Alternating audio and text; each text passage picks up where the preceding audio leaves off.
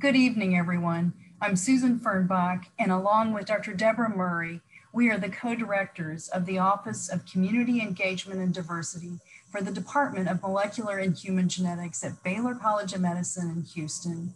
We welcome you to this Evenings with Genetics webinar tonight, honoring Black History Month, with two webinars on race and genetics, perspectives on precision medicine.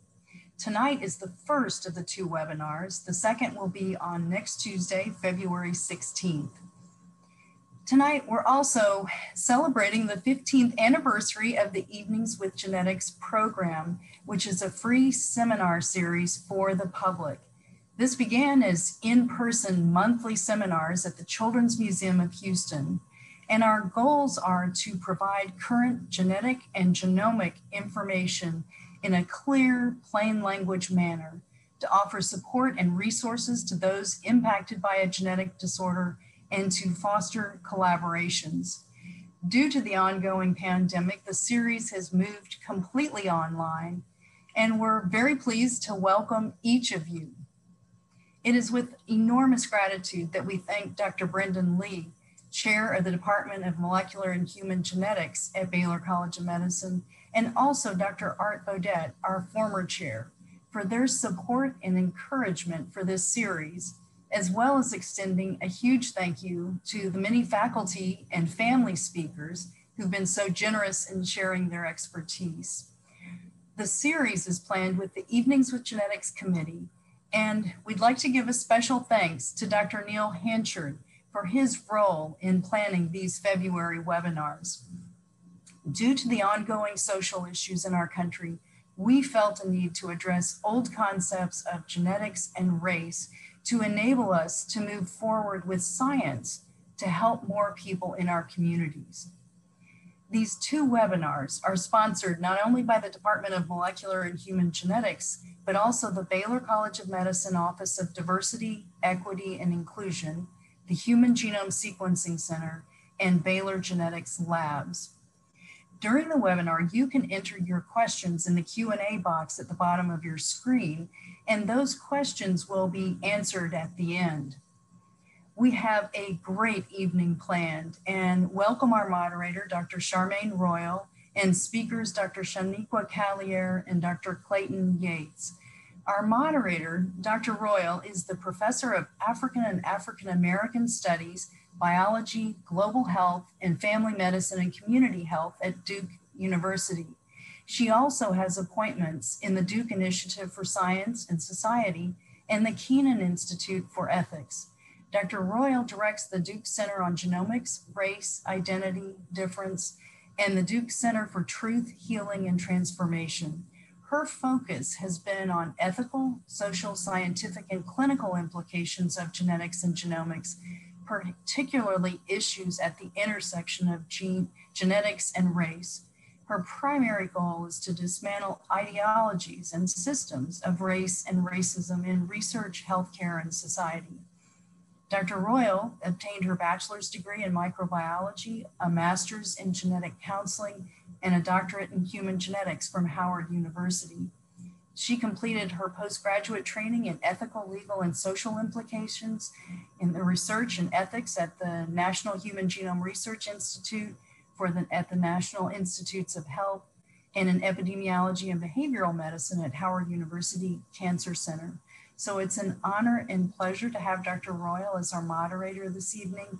And with a warm welcome, I turn it over to you, Charmaine. Thank you so much, Susan. I really appreciate the invitation by you and Deborah to be here and to participate in this webinar this evening, and to participate with friends. I know Dr. Callier really well, and we've worked a lot together. So I am just very pleased to be here. We're going to talk about race and genetics, perspectives on precision medicine.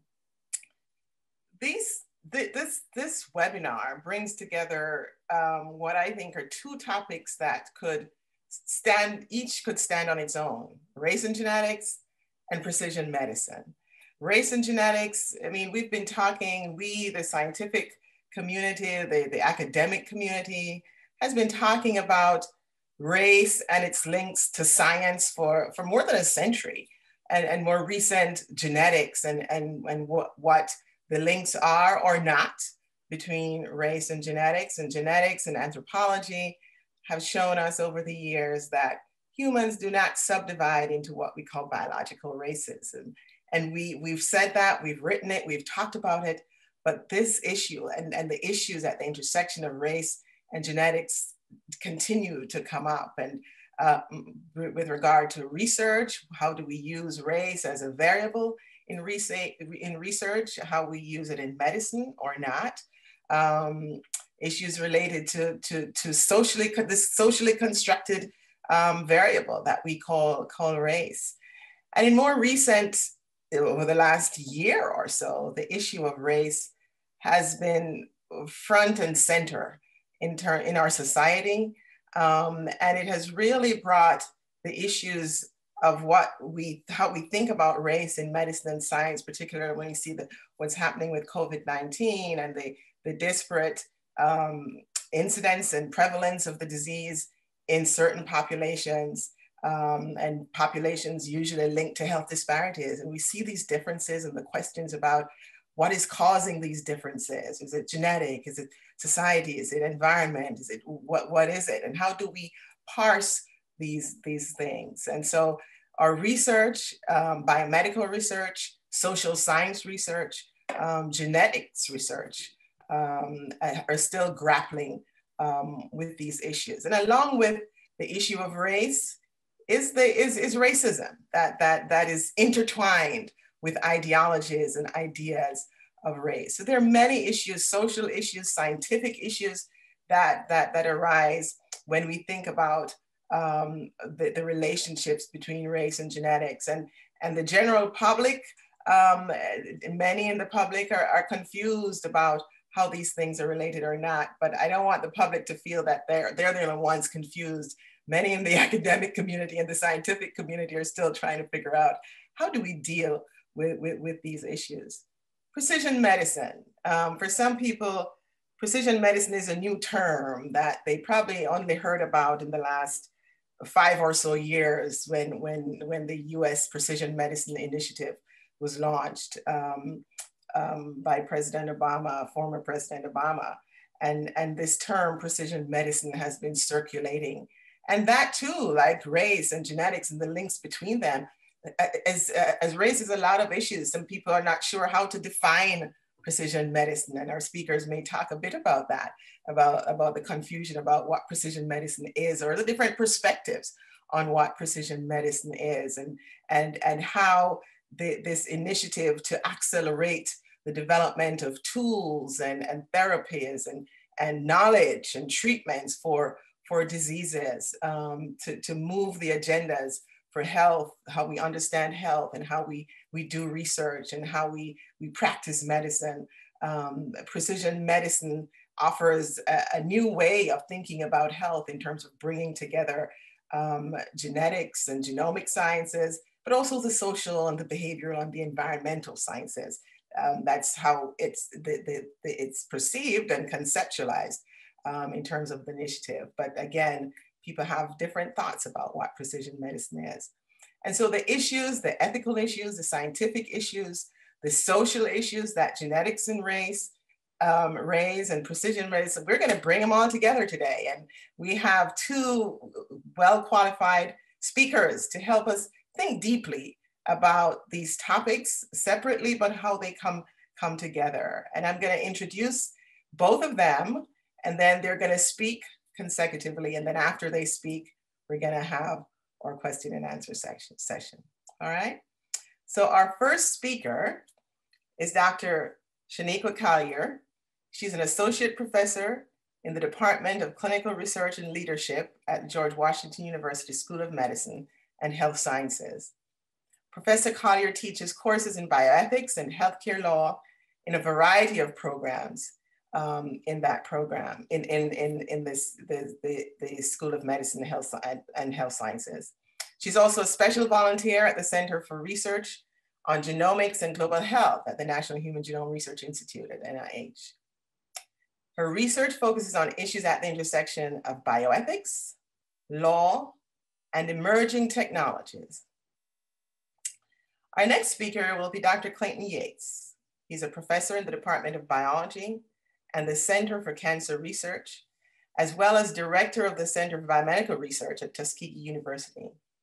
He's also adjunct faculty in the Department of Biology at Clark Atlanta University and the Department of Pathology at the University of Alabama in Birmingham. Dr. Yates' research interest is in genomic and epigenetic alterations that contribute to aggressive cancers, particularly breast and prostate cancer in African Americans. He's received numerous research honors and awards and grants and has authored over 80 peer-reviewed publications. Before I say anything more, I'll ask Dr. Shawneequa Callier to speak. Good afternoon. I think I can share my slides. Let's make sure I share the right ones. Can you see this? Can you see my slides? Yes? Okay, and everyone can hear me? Mm-hmm. Okay. Put it in presentation mode, Shawneequa. Sure, so from the beginning. Okay. Right. Am I moving forward as well? Okay, all right, great. So first, good evening. I'd like to start by thanking the organizers for inviting me to be a part of this wonderful event with my esteemed friends and colleagues. The title of my talk is Precision Medicine Research Ethics, Going Beyond Equitable Participation. It speaks directly to the themes of tonight: race, racism, racial categories, the roles of genetics and other factors in precision medicine. And I'm going to speak about both genetics and bioethics. And I'd like us to discuss moving beyond equitable participation using a bioethics lens. And I'm arguing that the success of precision medicine for all people, as well as the field I focus more, and I'll be talking more about genomics, requires deeper engagement with the bioethical principle of justice beyond even inclusion. I have no financial or other conflicts of interest. The opinions expressed are my own and should not be construed as the views of my affiliate institutions. This presentation is based on my work and my scholarship.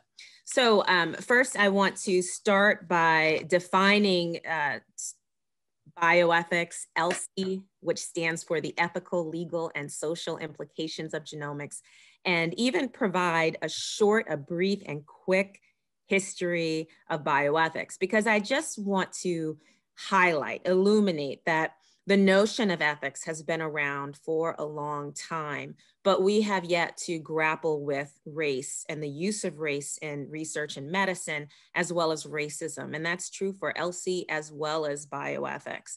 And then I will discuss other issues that are important, going beyond even the genomics field has spent a great deal of time thinking about the problems and the challenges of eugenics, recruitment, but what about the racial categories, how we define and talk about populations? What about our funding priorities, diversity in leadership? We need to address these issues, I think, for precision medicine to be successful. So ELSI, the ethical, legal, and social implications of genomics. Again, I think this slide captures the essence of concerns about genomics in society. The Human Genome Project took place from 1990 to 2003. And again, I'm not assuming that everyone on the call knows all of this already. I know we have a diverse audience tonight. And of course, it says, of course, solving the genetic code is just the beginning. The ELSI program ran concurrently with the Human Genome Project, and it was designed to address these issues, to address the social issues that can arise by peering into the human genome. Bioethics, as defined by this scholar, Dr. Albert Johnson, is a systematic study of the moral dimensions involving moral visions, decisions, conduct, and policies. It involves life sciences, healthcare, and employing a variety of ethical methodologies in an interdisciplinary setting. Johnson asserts that bioethics scholars, he says, appeared on the scene in the late 1960s. It's an interdisciplinary field. So scholars from diverse disciplines, history, anthropology, medicine, physicians, engage in bioethics. They did in the 60s and they do today. But the concept of medical ethics has been around for a long time. The American Medical Association published a code of medical ethics in 1847. Medical ethics at the time was informed by philosophical traditions, religion, some legal precedent, and various moral rules going back over 2,000 years. Medical ethics today, we think of it in many people define ethics differently, but we think of medical ethics as involving 4 main principles. And Beecham and Childress published one of the most prominent and important works in biomedical ethics. The principles are the respect for autonomy, the principle of non-maleficence, beneficence, and justice. And I'm going to spend some time today on justice. We also had international codes. International guidelines addressed the treatment of patients and research participants. One of the most famous guidelines that I'm sure many of you have heard of is the Nuremberg Code, which was published in 1947. There were others as well. These are just a few examples, and I wanted to show how far they date back. 1948 for the Declaration of Geneva, which emphasized that it insisted that physicians must practice medicine with conscience and dignity. The Declaration of Helsinki, adopted in 1964, also applies to physicians. The well-being of the human subject should take precedence over the interest of science and society. And you'll notice that even though many guidelines refer to participants in research as human subjects, I prefer to refer to them as human participants. So we had these guidelines. We've had discussions about medical ethics. And yet, in 1966, Henry Beecher published what was called a bombshell in medical ethics, detailing 22 cases of research abuse involving vulnerable populations. The publication of this paper reinforced the need for ethics to protect participants against the risks of research. However, there were many in the medical field who were outraged with this publication and Beecher's detailing of these abuses because they didn't consider themselves as unethical or needing any type of special code for research in the United States. This had implications for many different populations. The population I spend most of my time thinking about and working on are Black and African American populations. And so the United States Public Health Study at Tuskegee took place from 1932 to 1972, and it stands out in the face of all of these guidelines and discussions that I know I quickly and briefly went over about medical ethics. It was one of the most notorious cases of research abuse, and it is often cited as one of the most memorable reasons as to why African Americans declined to participate in research at much higher rates, including genomics research. Many of you might have heard of medical apartheid. This history of mistrust, the book explains, extends back farther than the syphilis study and more broadly. The author, Harriet Washington, explains that researchers who exploit African Americans or exploited African Americans were the norm for much of the nation's history, when Black patients were commonly regarded as, and I'm quoting here, as fit subjects for non-consensual, non-therapeutic research. And she details many egregious cases of abuses involving Africans and African Americans before and after slavery.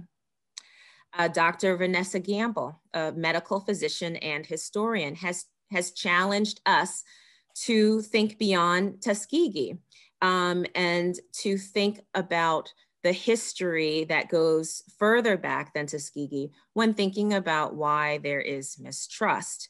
And she says that we must examine the long and critical history of research abuses that predate the Public Health Service study. As she wrote in 1997, a single historical event does not explain deeply entrenched and complex attitudes within the Black community. After the syphilis study, Congress passed the National Research Act, which established the National Commission for the Protection of Human Subjects of Biomedical and Behavioral Research, and produced the Belmont Report.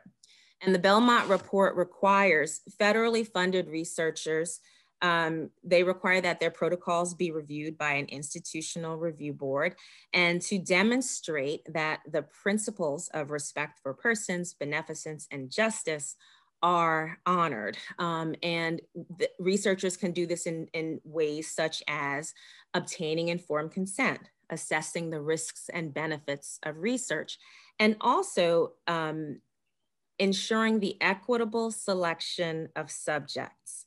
And so the principle of justice requires that fair procedures are in place when selecting research participants.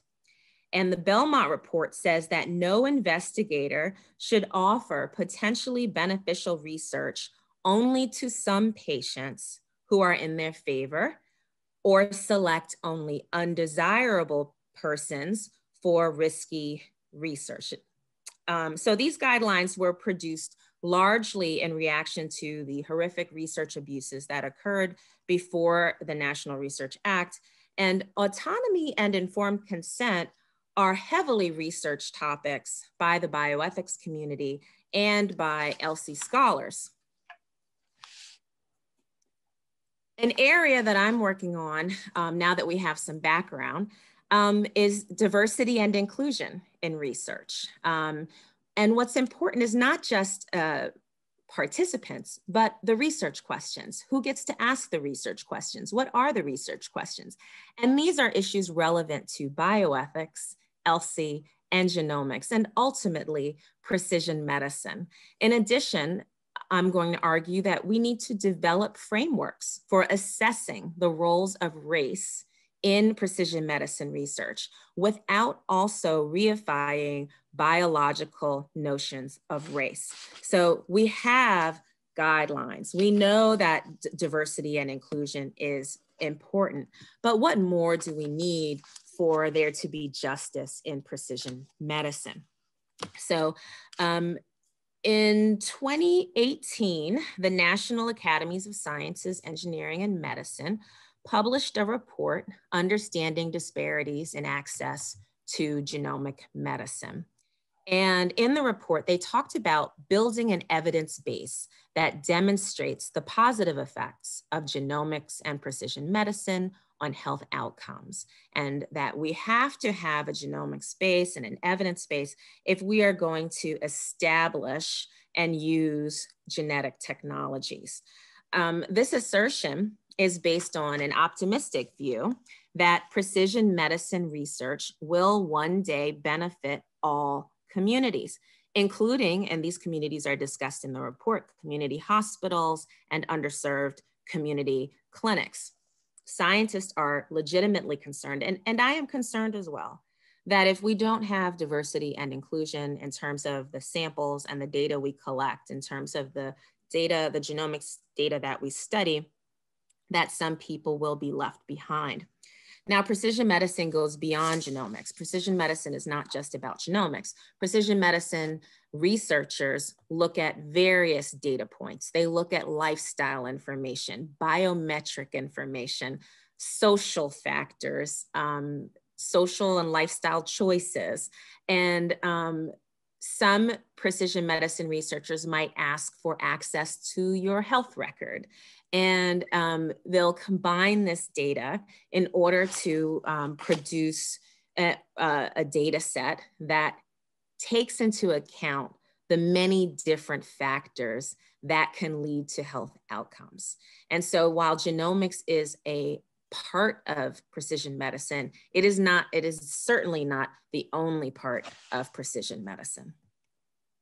In terms of building our evidence base, however, especially within the context of genomics, but also within the context of biomedical research in general, genomics has really failed to satisfy the bioethical principle of equitable inclusion. Popejoy and Fullerton, building on research that was published in 2009, a study that showed that 96% of a certain type of genomic database, which is very important for genomic research, genome-wide association databases, or GWAS. GWAS studies were conducted on less than 4% of people of, 96% of people who have ancestry predominantly from Europe, or who might identify as being people of European ancestry. That study was done in 2009. Popejoy and Fullerton redid the study in 2016. They looked at GWAS data and found that that number went down to 81% of people of European ancestry. Yet, when it comes to people of African American, African, Latino, indigenous populations, the inclusion number was still under 4% for those populations. They also found that there was considerable heterogeneity in how these populations were described. For example, terms such as Black cases or sub-Saharan cases were often used to describe people of African ancestry. But the most geographically specified and informative descriptions were those used for samples of European ancestry. So this is a problem for many reasons. One is the enduring use of broad population categories, or what I will call, or not I, but investigators, scientific researchers call super categories. These are categories that are very broad. An example might be continental, saying that someone is of African ancestry because they have majority ancestry from Africa, for example. That would be a continental category. So tonight we're talking about the use of race. And one of the challenges related to precision medicine is not only diversity and inclusion, but also how we talk about and describe populations. And as this article explains, there's an enduring assumption that individuals can be neatly placed in categories based on race, as if their genetics will correlate with racial categories. As depicted in figure B here, the frequency of genetic variations may appear at different levels based on geography and also ancestry. It is also important to note that variation between different regions is small, and that the lines between these different populations are blurred. And so the authors argue variation within a single region is large, and there is no uniform genetic identity within those regions. And so a challenge with racial categories is that they can obscure genetic differences. And when you are looking at a person, you cannot tell their genetic makeup. And if we continue to use racial categories in research, we risk reifying this notion that race is somehow biological. The same authors explain in what I think is a helpful image that there's so much ambiguity between races and between racial groups, and so much variation within them, that two people of European descent may be more genetically similar to an Asian person than they are to each other. And so this was a depiction or an illustration of a study that I also reference at the bottom of the screen. The image represents a case study of genetic variation between these three scientists, Watson, Venter, and Kim. The colored bars represent genes, and different colors represent different versions of those genes. The dark brown allele is shared by every person in this image. Watson and Venter share another allele, it's bright blue. However, both share 2 alleles with Kim, and an allele signifies a genetic variation.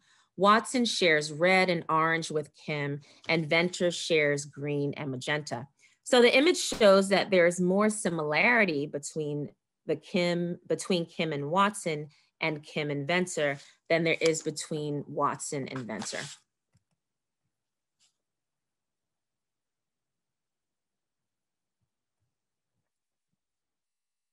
So earlier I mentioned that broad labels, including racial categories, can obscure biomedically relevant variation.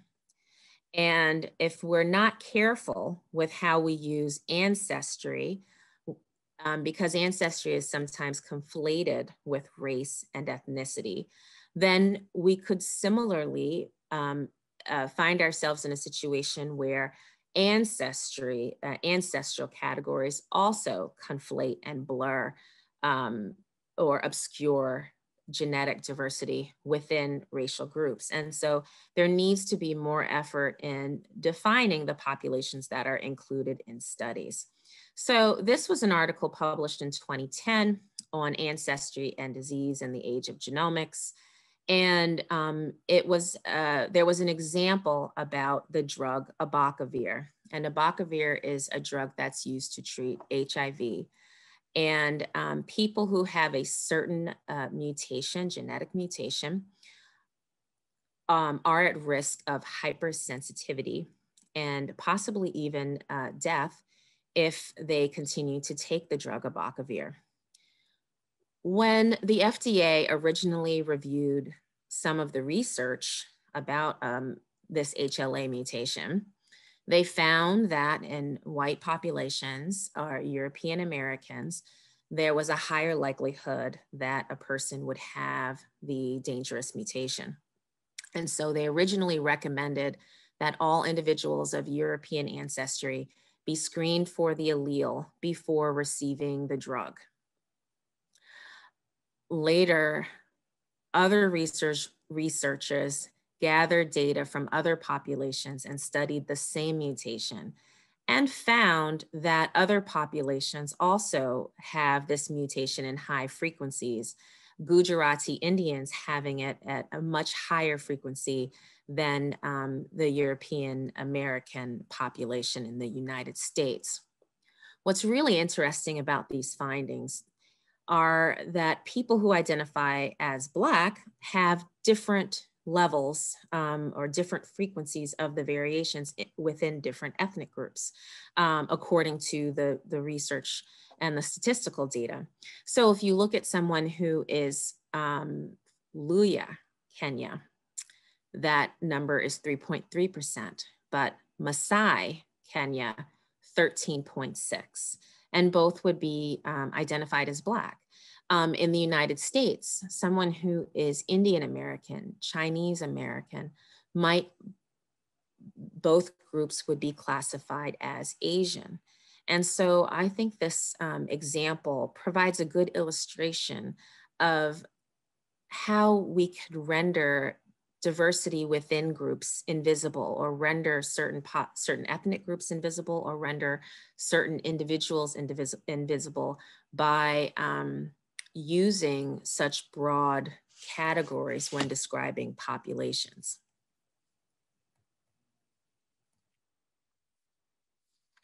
I think this colorful mosaic also provides a helpful illustration because it talks about, this article discusses ancestry and challenges, and another challenge that we'll have to grapple with is admixture.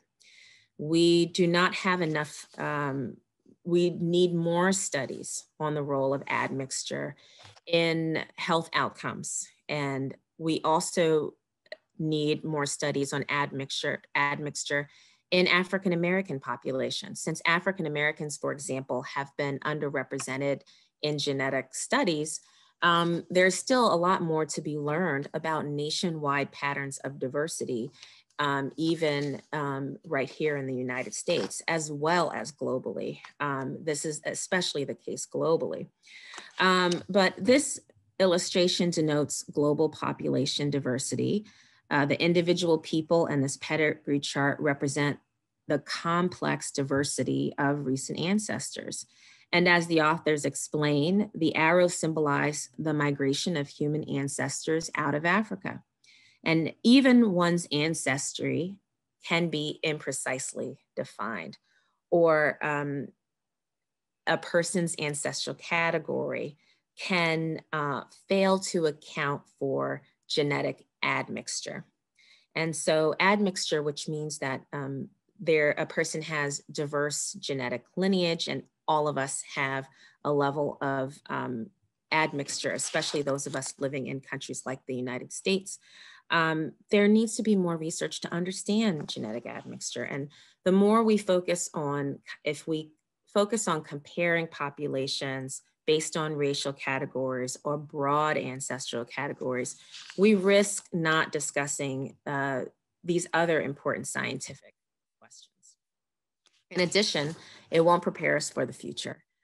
In the United States, it was reported that in 2020, more than half of the nation's children are expected to be part of a minority race or a US ethnic group, according to the Census Bureau.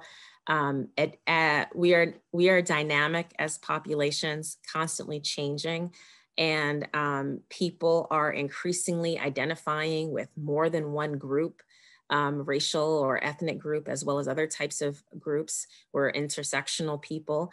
And so it's important that we are prepared for the future of diversity in a place like the United States. So finally, what about frameworks to help us assess the role of race without reifying biological notions of race? Some of you might have seen this article published by Udell and colleagues in 2016, where the authors argued that the use of race as a biological category has actually increased in the post-genomic age. And the authors argue that the use of biological concepts of race in human genetics research is disputed and mired in confusion. It's problematic and also harmful.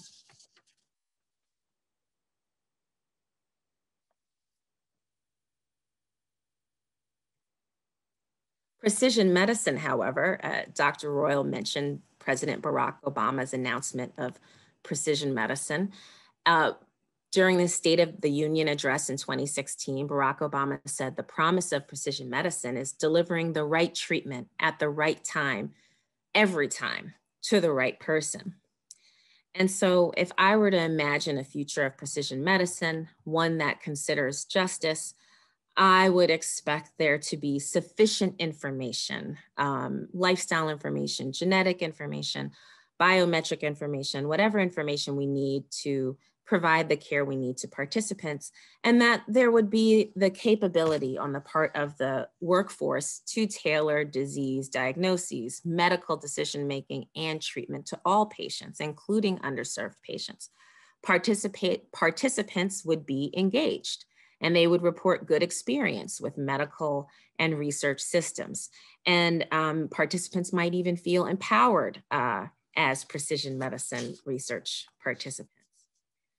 But this means, and now I'm turning back to justice, that there is still more work that will need to be done.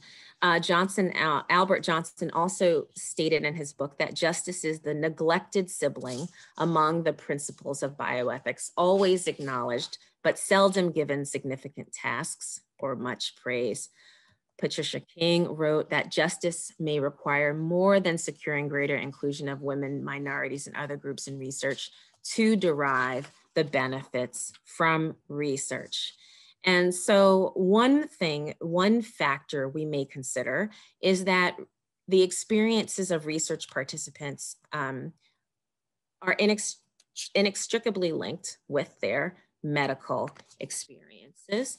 And also that we need to improve trustworthiness in the medical system in order to not just require that individuals become more trusting, that there's more trust on the part of our researchers and our institutions.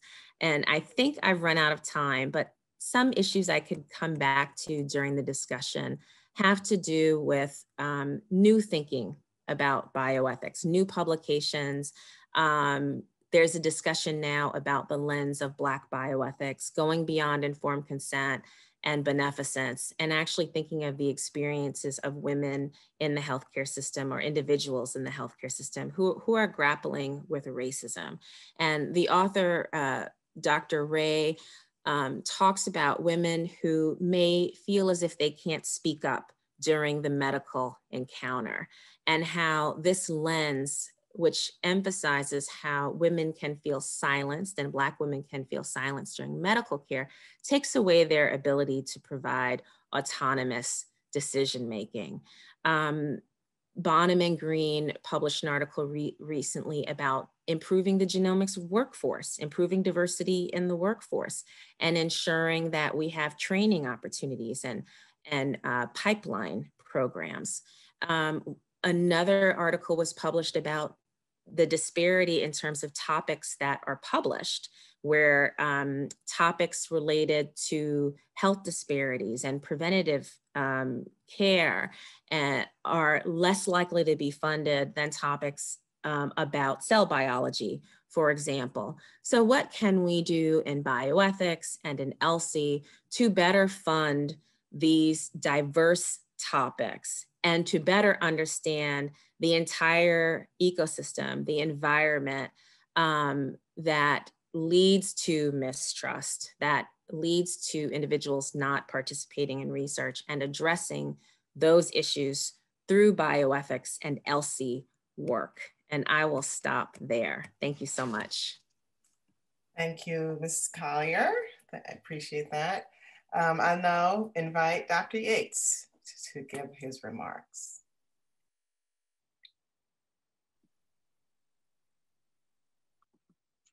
Well, thank you very much. Hold on while I'm loading my slides. I thought I had it here.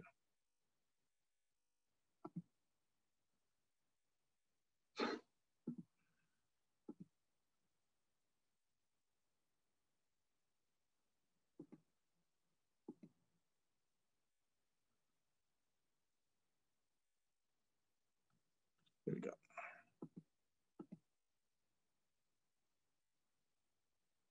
All right. So thank you for inviting me, and it's my pleasure to share with you some of what we've been thinking about at from a basic science perspective. I think Ms. Callier gave a wonderful sort of backdrop and opening to what we struggle with as basic scientists every day, and how do we fit into that landscape. And then not only how we fit into that landscape, but how are we changing that landscape, and what can we do about it to make therapies as well as clinical trials more equitable. And so I'm going to share with you a little bit of our basic science stories today, and how we sort of fit and move all the way up through ancestry, and then hopefully how we see that we can fit into the clinical landscape and future clinical trials directed at people that have African ancestry. So I am a consultant. I have, a disclosure, I am a consultant advisor to Riptide Biosciences, and I didn't put on their Ph.D. therapeutics as well. However, I will not discuss any development of investigational drug in my presentation today. So when we talk about disparities, and again, this was covered, but I always like to begin with this slide because it's really important. We can't do disparities research in isolate. Again, I'm gonna make a disclaimer. I'm a basic scientist. We're gonna talk about some basic science in a second. But doing that, we can't only do it through that lens. We have to really focus and understand where we fit into the greater landscape. And so when we talk about disparities, there are multiple areas of focus, particularly starting at the end, or well, I say at the end, but where we should start as far as our thinking is healthcare, as well as, you know, increase in survival of patients, because those are usually the disparities that we're trying to eliminate. But when you break that down, there are many, many, many issues to tackle here. Race is specific diversity. We have epidemiology, which is associated with a lack of awareness based on community, zip code, your anthropology. So we start to intertwine the differences between race and ethnicity as far as social constructs, and how, you know, I used to argue before we started our ancestry, I think I could share that with this group, was that when I was an African-American man, especially as I was a young professor, it was that it didn't matter what my ancestry was, because as a Black man, I'm always seen as a Black man and treated as a Black man. And so therefore, that's what society perceives me as. So, you know, so therefore that has to influence my genetics or epigenetics at some level, right? And so, and again, we'll discuss that, and you'll sort of see how my research sort of intertwines that over my career. But again, if you start to go back to that, again, you know, you're talking about exposures, right? And then you have baseline genetics, and then obviously back to, you know, healthcare and treatment. And we want to make sure that at each level that this is equitable, right? And that's the goal. So, you know, tonight we're talking about precision medicine. So I put this slide up here, and, you know, often people think, again, I firmly believe, and again, this is not a Tuskegee disclaimer, but a Clayton Yates disclaimer, that President Obama termed precision medicine and was really forcing precision medicine because it was really aimed at understanding how we treat people of diverse backgrounds. Because if you kind of think about it, precision medicine is a personalized approach to medicine, right? It's more information about a person's genes, their proteins, their environment, that are all bundled up together that are used to treat a disease, instead of just coming in the clinic and fitting into a box or a category. In the case of cancer, we're increasingly using genomics as a predominant factor in deciding the therapeutics and drugs that a patient has available to them. And then actually, and more recently, as an environmental lifestyle, and also are starting to be considered, but they haven't necessarily made it all the way into the clinical into clinical regimens. However, precision medicine, if we do it right, you know, aims to offer the right treatment for the right patient at the right time. And I think Ms. Callier mentions that right at the end of her presentation. But in order for us to do that, we got to identify the mutations or genes that are specifically associated with the right patient, so we can target them at the right time and get them the right medicines, right? So when we start to talk about that sounds really great, right? So that sounds like, you know, ideal. But how do we get there? So, you know, the NCI took on what they call the NCI, the National Cancer Institute Precision Medicine Act, which is where, you know, this was a goal to say, you know, and it was 10,000 patients, where they took the genome, they sequenced these 10,000 patients, and then they said, well, if we can look at the mutations that are associated with these patients, can we then match that with the appropriate therapy, right? So they call it the NCI Match Trial, right? So again, it's taking the genomic background of a person with various cancer types and then matching it with the appropriate drug, right? And so what came out of this, and there are a number of successes, but for today's conversation, what became very apparent was that not all patients here, I like to highlight this little area right here, you know, not all patients with tumors with an abnormal mutation actually had a matching drug, right? And so why is that the case, right? So we've been sequencing genomes for a long time, and we can make drugs once we know the mutation. It's, you know, that's pretty straightforward process to create therapeutics. So why is that the case, that we don't have drugs to match the mutation that represents the population?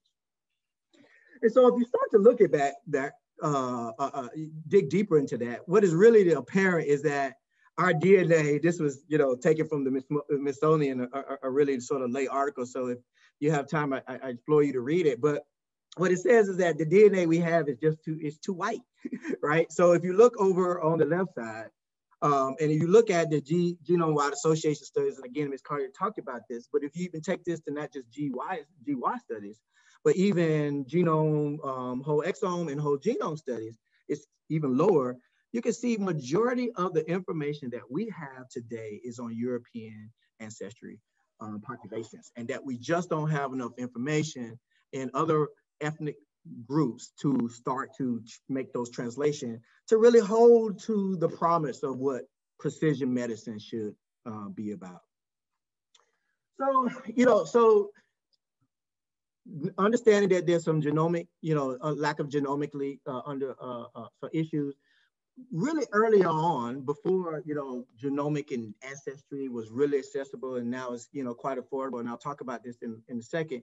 Our lab, took a more different approach. So we asked the question, well, if we can't necessarily find genomic mutations right now, are there epigenetic? Are there changes in the epigenome that could be contributing to the disparities? And so we looked at a particular type of epigenetic mutation called DNA methylation. That's what's shown here. And DNA methylation, really quickly, is the expression of cytosines or guanosines right next to each other in your DNA. We like DNA methylation because it's extremely targetable, because it's reversible.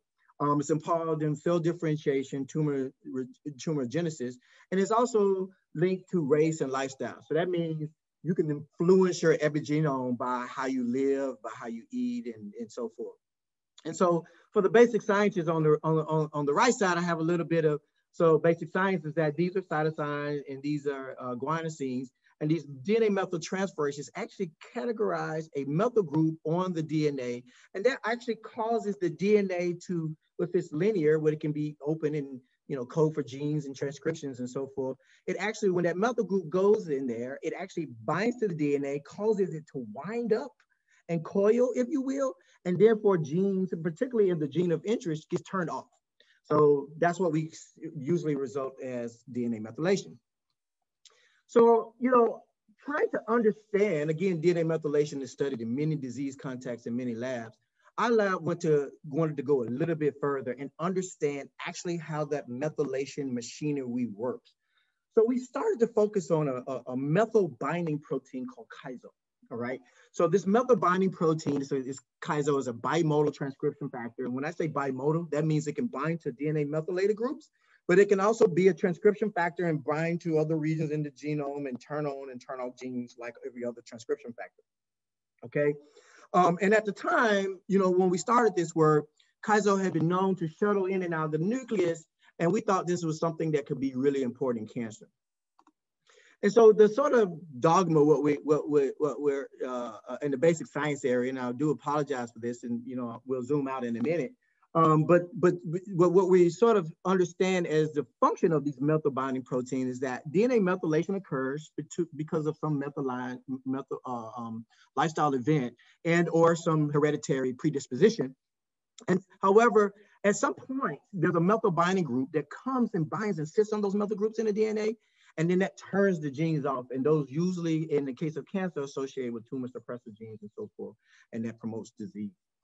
So Jacqueline Jones-Tris, who was a graduate student in my lab and actually was now just the first tenured professor at Troy University. I'm so happy she texted me this week. And that so tells you my age. When she was in the lab as a graduate student, she started to determine if Kaizo was really playing a role in prostate cancer development. And so what she looked at is, these are histochemistry experiments where we're looking for brown stain of Kaizo in normal, adjacent normal, BPH, low-grade tumors and high tumors. And what we can find is that Kaizo is significantly expressed as tumors become more aggressive. As you can expect, we thought this was a great biomarker, but we also saw it shift from the cytoplasm to the nucleus. And at the time, while, again, being a minority, being a minority scientist, we wanted to look and didn't have an idea of Kaizo's associated with African-American or disparities, but we were conscious enough to start to see if we could separate out the patient population. Was there any difference in gene expression? And we did. So we found that Kaizo was significantly elevated in African-American men compared to Caucasian men. And so Jackie went on to show that this is not only occurs in prostate cancer, but also occurs in breast cancer patients. Again, this is a much larger cohort, over 600 patients. that she screened. And what she saw very nicely was that if a patient here on B in the slide middle, if a patient has a Kaizo levels, and it's varying levels of, 3 with being high, 1 with being low, if that patient and or tumor metastasized or became more aggressive, it uniformly had a high level of Kaizo expression here at 3. And if you start to break that down by, at this time, we weren't using ancestry, we actually were using race, self-reported race from the clinical records.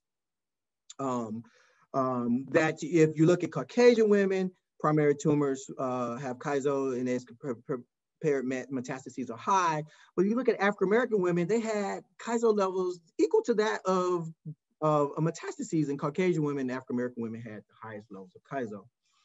And in collaboration with Julia Daniels at McMaster University, she went on to show that this not only occurs in African-American women, but it also occurs in Native, Nigerian, and women from Barbados who have even higher levels of Kaizo. So now we're starting to see that this gene Kaizo that controls DNA methylation actually has some type of ancestral relationship to its gene expression.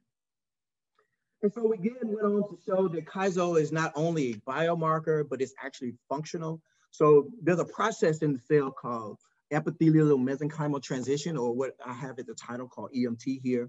And so what you see on the right is that cells that have high levels of Kaizo, they have this fibroblast shape. So what this shape does is it allows the cells to move and spread out throughout the body.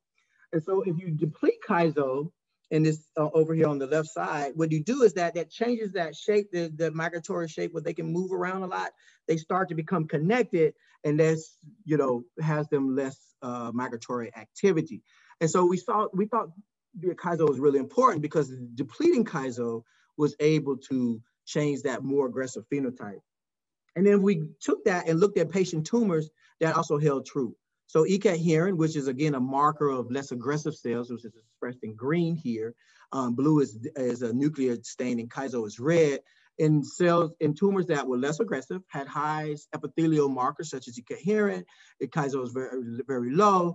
But in tumors here that have low ECAT-herin, Kaizo is really high, and these are really aggressive patients that have worse outcomes. This is not only important as far as just the gene expression. We also saw that if you knock out Kaizo in mice, right, so that these mice form much smaller tumors. This is done by Balu Karanam, who is actually now a junior professor here. He was a postdoc at the time, and Shana Hardy, who's now actually a patent agent at the FDA.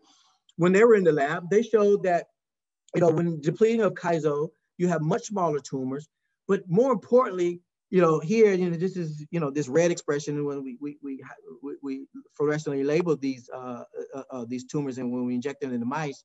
But if you deplete Kaizo expression, we absolutely get zero metastasis. And we've done this in prostate and breast and even colorectal cancer. We see all the same thing. If the tumors don't have any Kaizo, we do not see any metastases, right?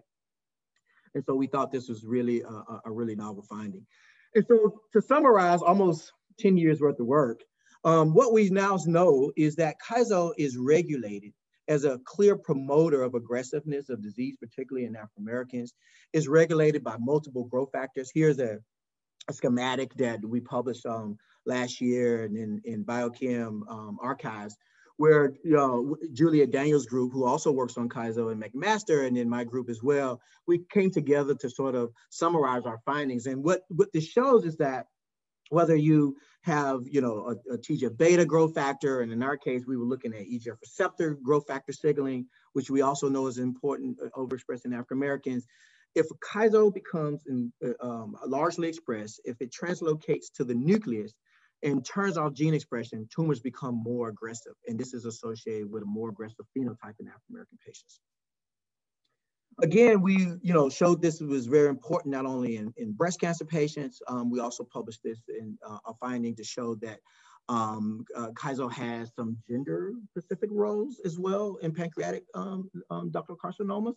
So in this case, interestingly, we saw that in women with low-grade pancreatic tumors, Kaizo was actually high. But if the tumors switch from low-grade pancreatic tumors to more high-grade, men have actually higher levels of kaizo. So that's what we see here. And in those men that have that higher level of kaizo, we saw more nuclear expression. And that nuclear expression was associated with a more inflammatory phenotype. So in this manuscript, we showed through, again, and I'm only giving you a summary because the data's been published several years now, is that when, kaizo binds, it not only regulates these EMT genes that we showed before, but it regulates these inflammatory genes, and these inflammatory genes could be some of the underlying reasons why we see men with more aggressive pancreatic disease than women. And so just to shift a little bit, so as we were doing the kaizo work, and we, again, this was before the age of genomics, and we were still in microarrays land, and we didn't have really accessible, we were thinking about disparities in that way. Simultaneously, people were starting to understand that disparities was really important and starting to do directed studies toward that. And one of my mentors and actually colleagues, Isaac Powell at Wayne State, was one of the foremost leaders in this area, particularly in prostate cancer. And so Dr. Powell did, what was at the time one of the largest differentially expressed, studies looking at prostate cancer in African-American men as well as Caucasian. And he did at the time, again, a 500 gene microarray. Again, that was very a lot of genes, but but we also looked in almost 650 patients, right? And so what Dr. Powell found was that if you start to look at gene expression differences in African-American men, similar stage matched with Gleason grade, et cetera, right? Similar stage match for aggressiveness, you start to see clear gene differences, okay? And this is a busy slide. I'm gonna expand it in the next slide in a bit. But what he saw was that if you start to look here, one of the major genes called ERG, this is actually regulated by TIPS-ERG. ERG was largely decreased in African-American and significantly higher in Caucasians. Now, again, this has now been replicated by my lab and so many other labs, and this is really true and very solid. But not only did Ike Powell show that ERG expression was down, he also saw that these African-American men had an increase in these inflammatory type genes. Now, again, this is really important because we talked about the role of kaizo earlier in our pancreatic tumors. So, IL-1B, IL-6, IL-8, all of these interleukin chemokines that we know associated with a burst of inflammatory response were chronically elevated in African-American men. So, Ike called us up when he published his paper and he said, Clay, we did just this initial analysis. How about can you look at our data further and see if you can draw anything else out of it? So center around the ERG status, because ERG seems to be a actually major player as far as tumor genesis in prostate tumors. Jason White, who is a graduating Ph.D. student in the lab, if he finished his thesis this year, as well as Honky Wong, who's now associate professor, they came together and with Ike Powell's data. And what we did was we wanted to stratify this ERG expression because ERG seemed to be associated with this inflammatory response. And look how if a patient had a low ERG, which is here on the left at this bar, and with a high ERG expression, which is here on the right, and if a patient was European American and African American, how did that correlate with their inflammatory gene signature, right? And so that would really tell the test if this was really like anything correlative. And what you can see is that patients here with low ERG expression, particularly African American, have these high inflammatory gene expression. But if that ERG expression shifts over even from mid, which is in the middle, over to high, that actually shifts the inflammatory signature as well. So ERG started to become a major player. And again, many labs now have corroborated these findings, but it also had us summarize that African-American tumors appeared to be utilizing different pathways to aggressiveness. So, while an ERG positive tumor is more associated with a Caucasian, an ERG negative patient, here when we say an ERG negative patient, would have a progression of disease to a more stem-like phenotype. That stem-like phenotype is associated with more chronic inflammation and increase in IL-6, and that's leading toward prostate cancer in African-American men, which we don't see a lot in Caucasian men. So when we started to understand, okay, this inflammation seems to be a reoccurring thing, right? This inflammation we know is a driver of disease, while inflammation is really good to sound the alarm for your body to attack, disease and so forth. Chronic inflammation is really bad. So we wanted to tease out the source of that. So, my lab some time ago established one of the now most utilized in prostate cancer models for African-American men, cell culture models, so that we could study disease in the lab, right, through cell cultures. And so we call these the RC cells. And so what we did is that we did whole transcriptome sequencing on these cells, and we wanted to look at what were the most differentially expressed genes. And so what these bubbles are, these little bubbles here, these bubbles are gene expression gene sets. And what we saw is that in these gene sets, and these are cells, that means there's no tumor microenvironment, no immune cells. The major pathways that were increased compared to Caucasian cell lines were cytokines, immune signature genes, and so forth. So we also compared that to tumor cells, where we actually microdissected. So we took tumors, and that have an entire tumor microenvironment. We actually microdissected out the tumor cells, and then we actually genome sequenced, RNA sequenced these patients as well. And we saw that similar pattern that we see in our cell lines. So basically what we're seeing here, or our conclusion, was that this inflammatory gene signature was not just from the tumor microenvironment or from immune cells, it's actually coming from the cancer cells themselves, right? And so we wanted to explore that further. So some of my colleagues, Renee Reams at Florida A&M was one of the first to show that, African-Americans had this inflammatory gene signature in a pilot microRNA studies. And a colleague of mine, Stefan Alms, who is at NCI, that we're now working with on one of the largest genome sequencing projects to date. It's a DoD impact study. But what Stefan showed almost right after what Renee Reams showed was that some of the most major differences that we see in African-American men are related to immune system, right? And that these immune system differences appear to be drivers of disease in African-American patients. And so what Stefan went on to show is that this can actually be kind of categorized into actually a group of genes. And he's calling this group of genes this interferon DNA damage related resistance gene signature. And this gene signature is highly upregulated in African-American men. You can see here, he had multiple publications on this by showing that it occurs almost 67% in African-Americans, whereas we only see it 33%. Now, I will say if an Afro-American patient has this DNA damage repair gene signature, the outcomes are almost very similar to European-American patients, but we see it more frequently in Afro-Americans. And this 47 gene signature appears to be a driver of disease. And if you look at this 47 gene disease signature across its context as far as outcome and survival, what you see here on the left is a heat map of the 47 gene signature. And you can see, again, it's associated on this far left, associated with, again, high disease. And again, on the right side, these patients actually have a worse outcome in survival. And so we start to look at, this inflammatory gene signature and inflammation. What is inflammation? What is driving inflammation? What cell types are important? So, there's a paper that came out actually last year in Frontiers in Oncology that sort of summarized a lot of what we've been seeing. And this is in breast cancer, but it also holds true in prostate cancer. And I'll show you some data in a minute that hopefully you'll agree supports this. Is that when we start to see patients from Africa with African ancestry, we see this increase in IL-6. Remember I showed you from the ICPAL data, IL-1B, this inflammatory gene thing, CRP, reactive resistant protein. And these increase in inflammatory gene signature is also associated with a complete sort of shift in the immune cell phenotype. And this immune cell, and while going into the individual cells, this chronic inflammatory gene signature or cytokines create this suppressive environment in African Americans that we really just don't see in European Americans.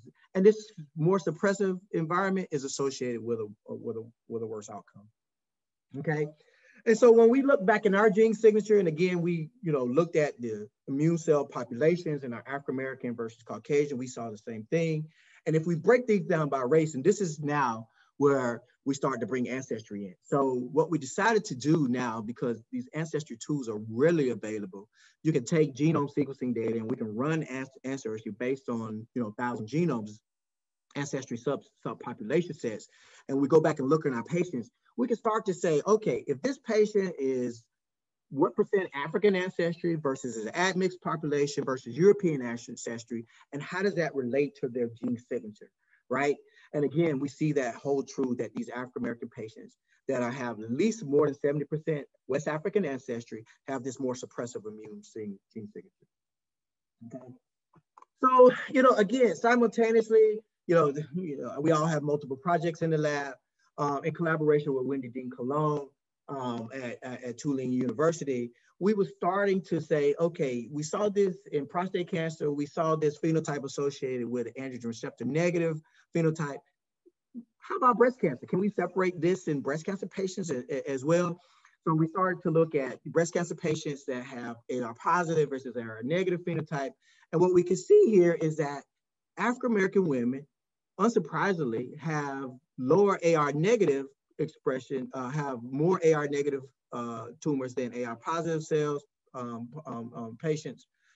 If we start to look at triple negative prostate cancer, which we know is one of the most aggressive forms of breast cancer, actually 78% of triple negative are actually AR negative, and these AR negative patients have higher tumor recurrence and or metastases. And if we start to break down the genotype and or phenotype of these patients that have these AR negative, we actually now categorize these patients now as quadruple negative. So we actually named a new subtype of breast cancer now from triple negative to a quadruple negative, and AR androgen receptor is the fourth hormone.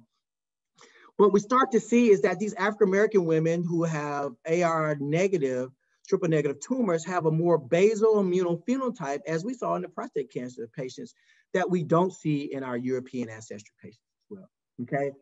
And if we use African ancestry, we actually just published this last year, where we use admixture on these patients. Again, we use, here is the African ancestry in pink, and the European ancestry is largely in blue. And if you use 70% ancestry as a cutoff, and we start to look at differentially gene expression, and you overlay that by self-reported race, there's some really interesting findings, right? So as you can expect, African-American women have differentially expressed gene expression, that's here in blue, and self-reported Caucasian women have differentially gene expression. But if you overlay the ancestry, right, the ancestry genes into the self-reported race, what we see here is that these European women who self-report as race actually have a subset of African that actually have higher African ancestry, share more African American associated or African ancestry associated gene expression. And if you do follow genetic trees by that, you can actually trace the lineage of those ancestry related genes in those individual patient populations, right? So we thought this was super cool. Sorry. Okay, Yates, so I wanted to, yes. Nearing time and to so just to wrap up. so just to finish up, we've gone on to show that this is not only associated with ancestry, but is also associated with Kaizo expression. And just to bring it back home, Kaizo seems to be a regulator of this, is an ancestry gene that seems to be regulating these ancestral immune populations. And that, I'll just skip the last few slides here. I think I do want to highlight an article that we just got accepted in Nature Communications and was published February 1st, where we showed very nicely that if you look at Kaizo expression in relation to immune cell population as far as distance, you can see that African Americans here, based on ancestry, have higher levels of Kaizo, but we also see not only do we have higher levels, but the immunosuppressive immune genes are actually in more closer proximity as far as distance to the actual tumor cell in an African-American patient than a Caucasian patient. So that means that immunosuppressive immune cell is closer, providing a suppressive environment or growth factor enriching environment for the African-American patient that is not occurring in Caucasian. And this has real life, real world instances because a number of these immunosuppressive immune checkpoints are in clinical trials. And so therefore, understanding that, we feel like African Americans could benefit from these immune checkpoint therapies and then easily translate this in the clinic. And so again, thank you for your time. This work cannot be done without a whole host of collaborations and a lot of grant support from the Department of Defense and NIH. And I like to say diversity starts in the lab. And so we have a diverse lab. And so diverse thinking is what we foster. And that's the group on the right who actually does the work. I just get to talk about it. Thank you. All right, thank you very much, Dr. Yates and Ms. Callier, for your presentations. We have just a minute or two for questions. And I'm gonna ask one question. I had one question each for Ms. Callier and Dr. Yates, which I'm gonna try to ask, but there's one question from a participant. Can you define race versus ethnicity versus ancestry? We use these terms a lot and almost interchangeably. And this person says, which is it that genetic counselors really mean when they're asking about membership in populations with higher incidences? And I would broaden this to say, what is it that anybody really means? I mean, you know, there's some of us doing studies to try to understand what the general public thinks, as well as what physicians and researchers think. So, and either of you want to take a stab at that $1 million question? Sure, I can start. I think there was a time when I thought I actually understood the difference, right? Terms are often conflated. I provided a presentation once to a group of geneticists, and we were talking about diversity in Africa. And I talked about the ethnic groups in Africa and whether we could possibly move towards using ethnic labels to better define groups. And one of the attendees said, even within those ethnic groups, there's going to be genetic ancestry that might be surprising to us, where someone might identify personally and socially with a particular ethnic group, but genetics may show that they have ancestors that they did not know about.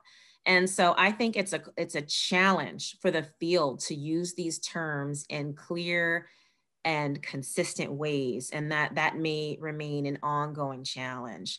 And so we should continue the discussion to think about what are some of the best ways to describe the differences, and importantly, biological differences, if that's what we're after.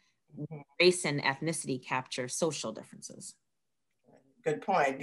One great point you made there, Shawneequa, is what we're after. Right? And needing to be specific about what we're trying to find out. And the label, not just the label, what we're actually looking at must represent what it is we're trying to find. Dr. Yates.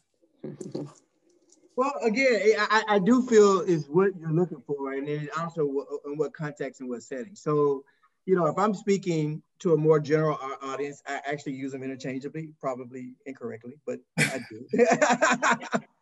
But as biologists, so I can tell you, you know, and this may be a little bit more information that you want to know. So as a basic science, we were challenged as whether genetics or genomics or ancestry was really real, right? And so we've been challenged to actually define that better in our basic science, and why we actually quantify ancestry now before we even start to say is the disparity, and we can quantify the amount of ancestry, and that's almost a precursor to, you know, starting our studies. So when I use it in a biological context, or we want to use it, in my opinion, as a translational, you know, to actually enter at one point the clinical care paradigm, we have to quantify that, right? Because you have to know, you know, if a drug is going to respond in a certain patient with a certain genomic and genetic background, and if those genes are differentially expressed or not. So, you know, I think it does matter, and I don't know what fields have caught up with which, but it also depends on what we're after. I have to agree with Ms. Callier as well.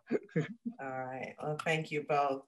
I think I need to turn over. I had a question for each of you that was going to be my wrap-up question, but at this point, I think I need to turn over to Susan for her to wrap it up, because I know we are past time. Yes, and I know that there were a lot of questions. I really thank the speakers. This has been fascinating tonight, and I'm sorry that we're not going to get to all of these questions. I really hope that you all will join us again next week on Tuesday, February 16th. But I think that this has been a fascinating discussion, and we can continue this, and that's why we wanted to have 2 webinars. So we do have to wrap up now, but Thank you so much. Thank you, all of the speakers, Dr. Royal, Dr. Yates, Dr. Callier. This was a lot of information and it was really superbly presented. So thank you to each of you. We will be sending attendees a survey and hope that you will complete the survey. That really does give us information for planning future ones. And we will have categories in there because we don't know how else to do that right now. But there also, I will tell you, there will be a recording of this that will be available and on our Baylor College of Medicine.edu evening genetics website, and we will have the recording available. So thank you very much, Dr. Royal, Dr. Callier, Dr. Yates, very much appreciate the time that you've spent in all of this information. This is fantastic. Thank you very much. Thank you. Thanks for having me. Bye, everyone. Thank you, everyone. Bye. Thank you, everyone, and good night. Good night. Good night.